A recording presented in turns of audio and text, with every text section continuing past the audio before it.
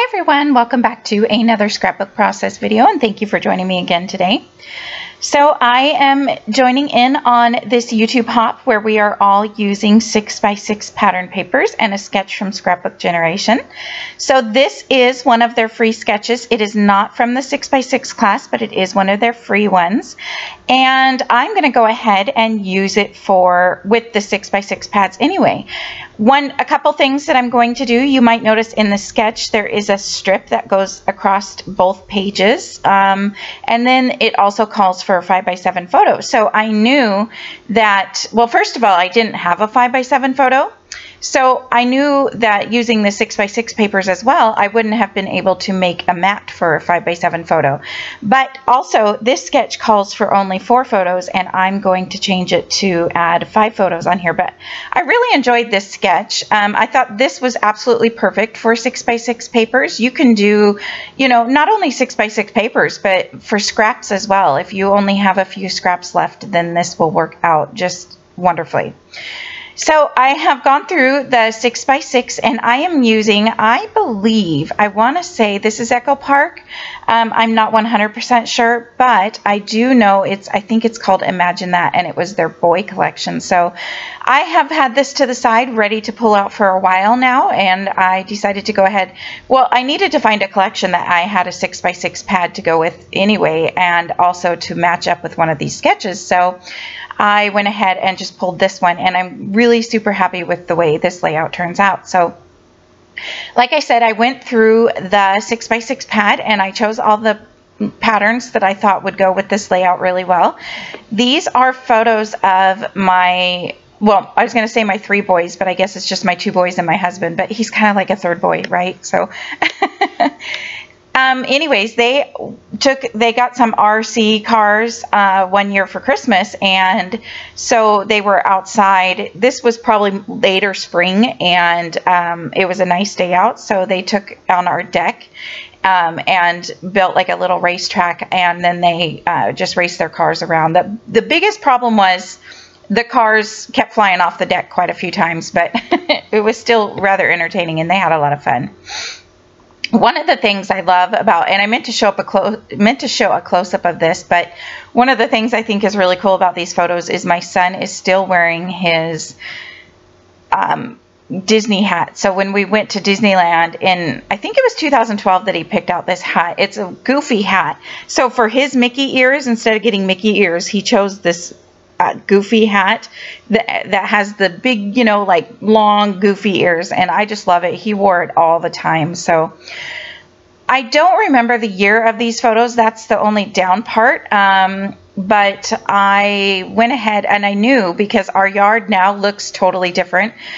We finally had the time and the money to fix up our yard, I believe in 2017, which you might have seen a couple photos from that. I haven't done too many of that yet. That's on another to-do list. But so I know that these photos were from before then, so I'll just have to look through and figure out the date before then. But this was a lot of fun to scrapbook. So the sketch says that this strip, and these are all cut to 6 inches by 3/4 inch, and I'm going to go ahead and glue. It says to put them about 2 1/4 inches above the bottom. So I used my mat on the background, just a hair. I didn't measure perfectly. If it's not 2 1/4 inches above the bottom of the layout, then I don't care. I'm not worried about it. So I just glued them down, and it is rather noticeable. I mean, not horribly noticeable, but you can notice where the 2 papers line up. But I'm not worried about that at this point, because I know that the way I'm going to add my photos, it's going to cover up those. So I'm not worried about that at all.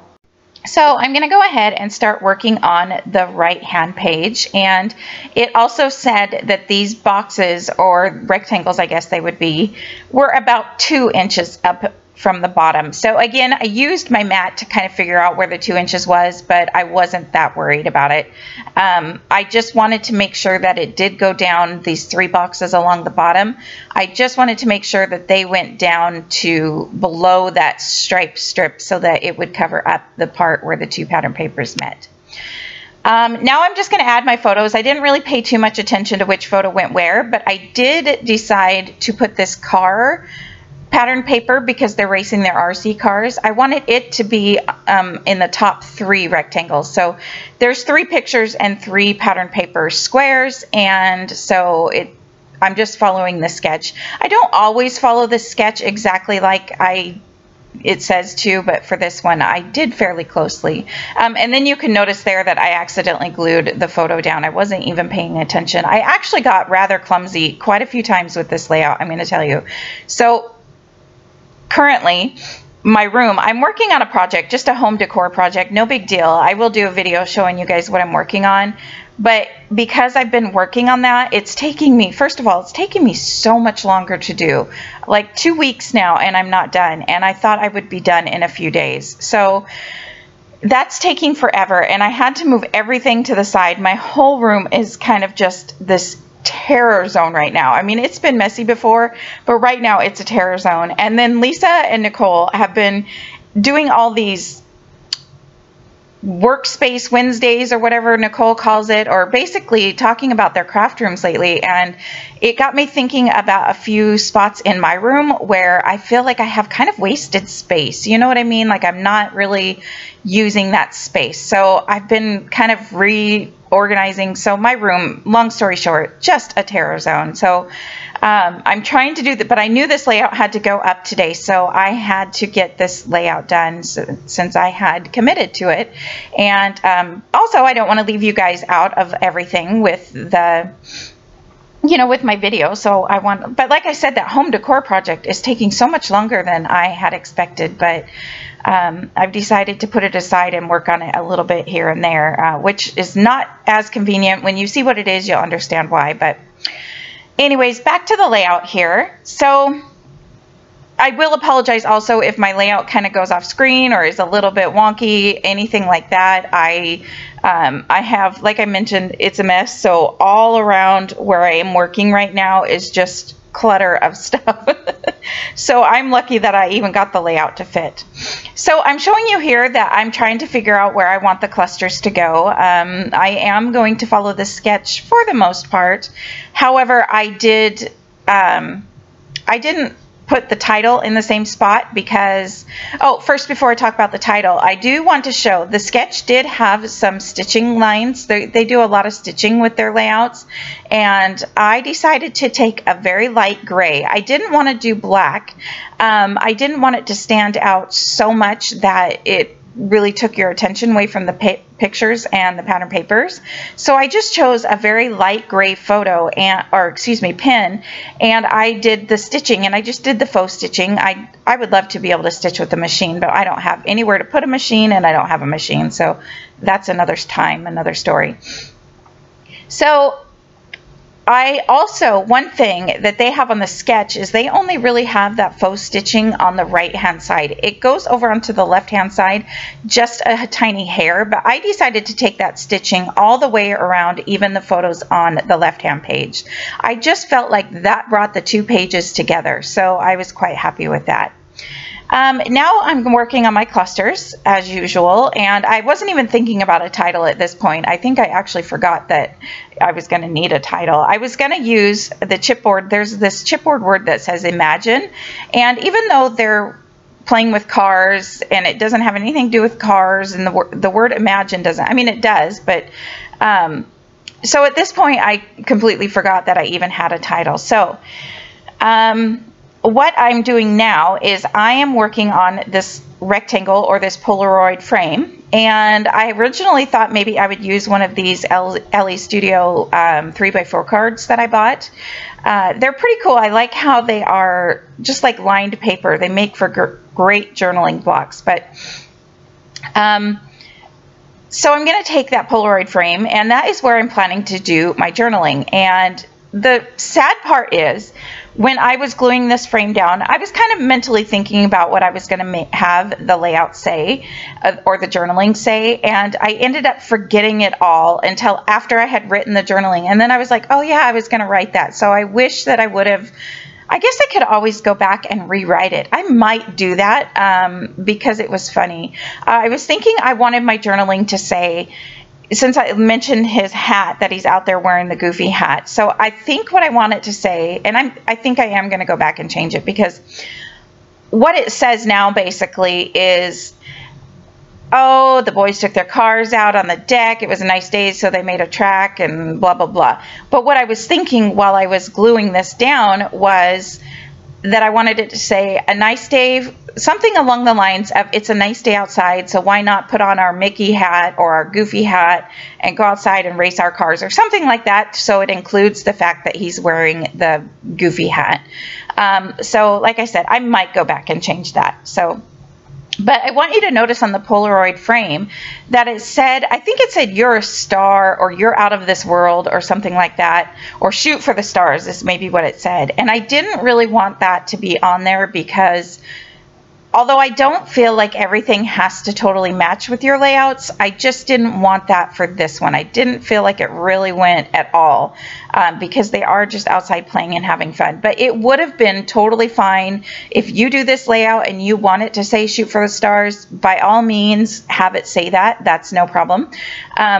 But I just didn't want it for me. So you're going to see me, I'm kind of tapping my fingers here and thinking, I'm trying different elements.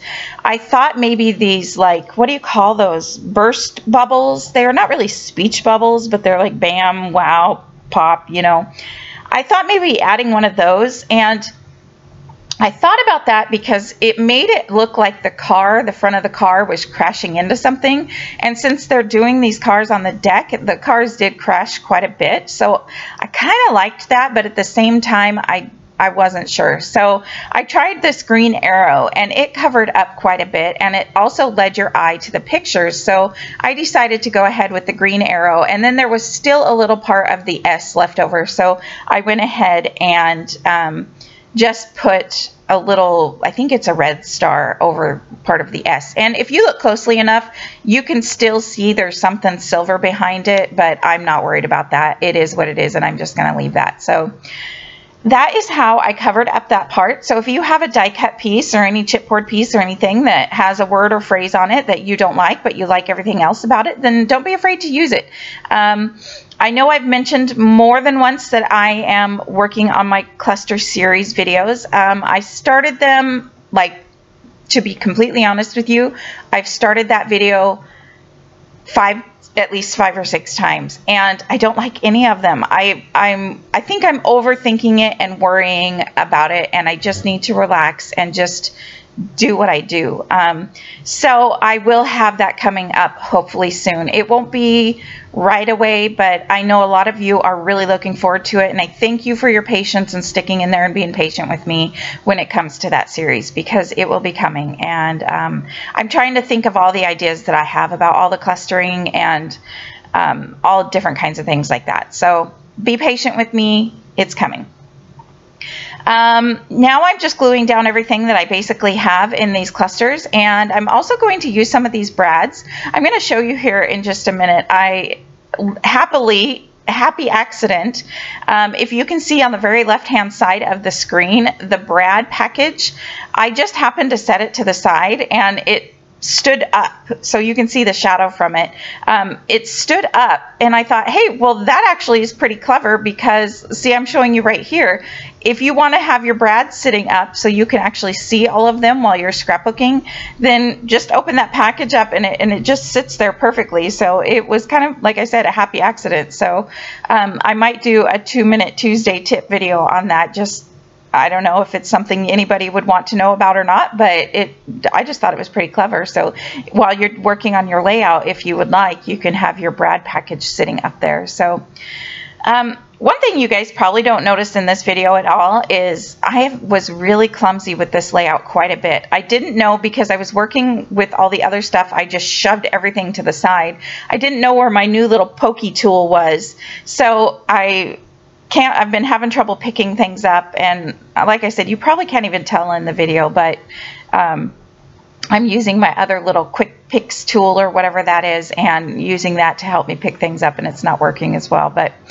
I am going to add a brad into each cluster. I've decided I like the look of the brads. The only thing I'm a little disappointed about is I'm not crazy about the brads that came with this collection once I got them.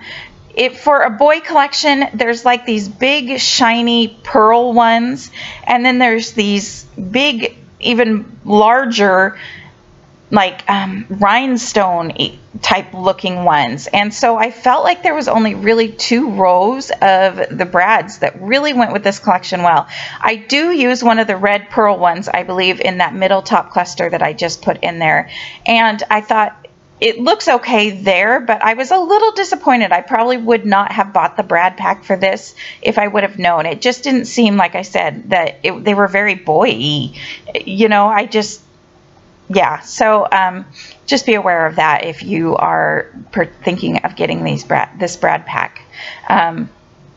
So I'm going to go ahead, and like I mentioned in the beginning, I didn't really think about my title until this point. Thinking that I was going to do that word imagine. I guess I just had thought that I had done it, but I didn't. So I just went ahead, and when I was going through the little ephemera pieces, which you might have noticed I haven't even had time to put on my cardstock because I'm just pulling this out to do a couple of videos, and then I'm hopefully going to clean up a little bit and get some other things done in my room so I can get back to making more videos. So I just pulled these ephemera pieces, and it just says the word play. And you know me, if you've seen my videos and been following me, you know I struggle with the banners.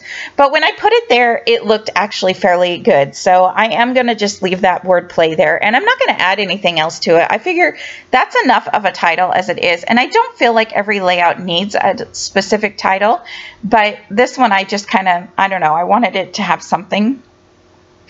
I am going to add another little something else with the word play, and you will see that in the end. So now I'm just working on this cluster on the right hand side, and this is my favorite cluster probably of both pages. I just really like the way that car is driving into the layout and the words, and that boys and their toys sticker was perfect. So I glued that down.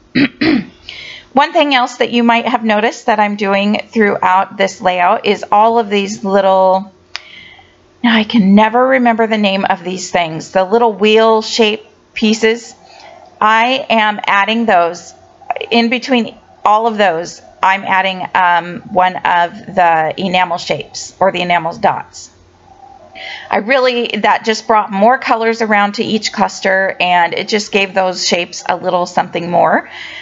So I'm just going to go ahead. Now the ones on this right hand side are chipboard. So you're going to see me, I'm going to have to hold down this brad, or not this brad, but that enamel shape that's going on the silver one. I'm going to hold it down for a few minutes because it doesn't have the centerpiece. I put the centerpiece up in the right hand cluster. I don't know if you noticed that, but it was a little bit of that silver shininess that a lot of these elements have.